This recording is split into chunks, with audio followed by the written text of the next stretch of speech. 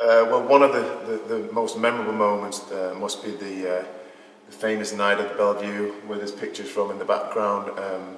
I managed to come on late on in the game when Andy broke his leg, and we took Man City into extra time, and we beat them, and we had a really good cup run after that.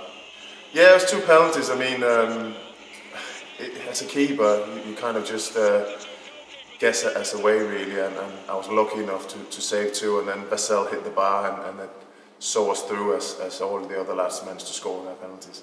You don't really get to think, to be fair. It's just really a blur. You save the last one and then you're through, and then the crowd invaded the pitch and the players jumped on me, and then it was not until the next day in the papers when my name was all over that I kind of realised, hang on here, we've actually managed something really good with Doncaster Rovers. I think it's part of the whole atmosphere at the Belle Vue ground. Back in the day it was electric, not just the game itself, but when you arrived as a player to the game, speaking to the fans before,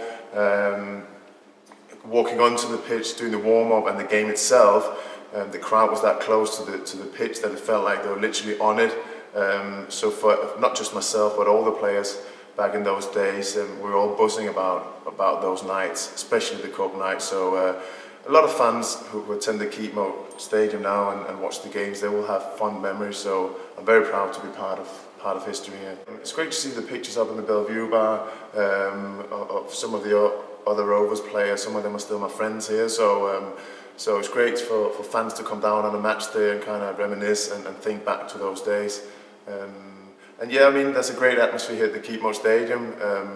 Unfortunately, I can't get down much to watch the game as I'm playing myself, but when my playing career is over, I'll definitely come down and I might have a pint before the game down here. When I stepped down playing full-time professional, I got contacted by Eric Randerson, the old chief executive, and he kind of offered me a job along with Liam Scully. Had a meeting with them, and well, the last 3 years has just been flying now. So I'm running a program called NCS now, which is engaging with young people, and we've got a great team there, working full-time here. Wouldn't change it for anything in the world.